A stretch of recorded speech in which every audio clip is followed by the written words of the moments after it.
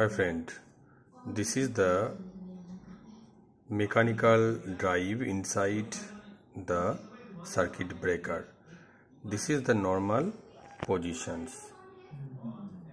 Now I show you this is the normal positions. Normal position, the spring is discharged.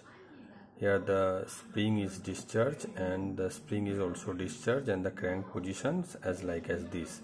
This is the motor, spring charging motor. This is the terminal of the spring charging motor, and this is the NONC contact of the spring charging motor. After this is after the charging, that will be NC, the normal service position. This is the normal service positions.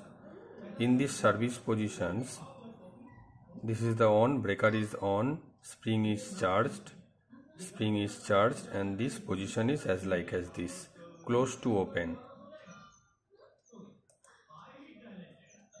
You are seeing the movements of the cranks.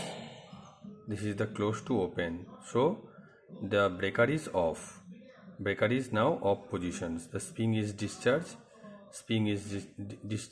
That means this NC contact will be the NO, and this is the spring charge. Spring already been charged. Now closing the open to close. The position has already been changed. The breaker is now on, and the crank has rotated to its positions, and the spring is already been discharged, and this NO contact will be the NC. Now the spring charging operation. See the spring charging operation carefully.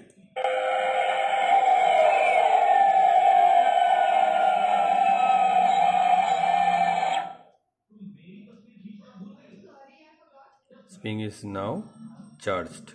Spring is charged and breaker is on.